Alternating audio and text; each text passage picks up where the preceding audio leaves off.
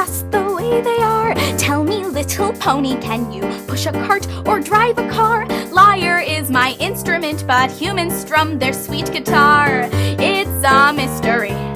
Anthropology, fingers, toes, and tiny noses, brownish hair and tannish skin. Would it be too much to ask to see the world they're living in? Everybody tells me that it's old and fake mythology. It's a mystery.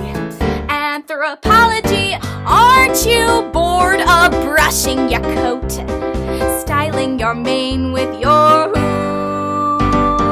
I don't mean to butt in or gloat, but ancient history proves humans don't have wings or magic. They don't need it, they don't care. All they've got's imagination, new inventions everywhere. Babies, children, teens, and elders all alike have clothes to wear. It's so real to me.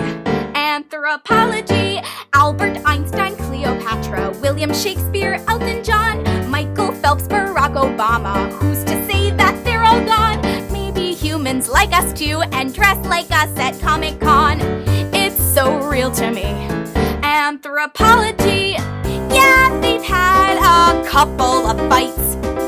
Nobody's perfect, you see.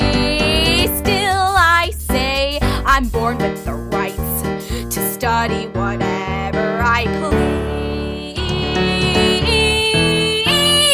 I don't need to horse around now. I can stand on 2 legs.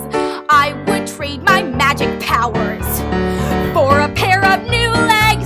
Grab your camera, come on, zoom in, 'cause your favorite mare's a human, me! That is who I'll be. Anthropology, shh.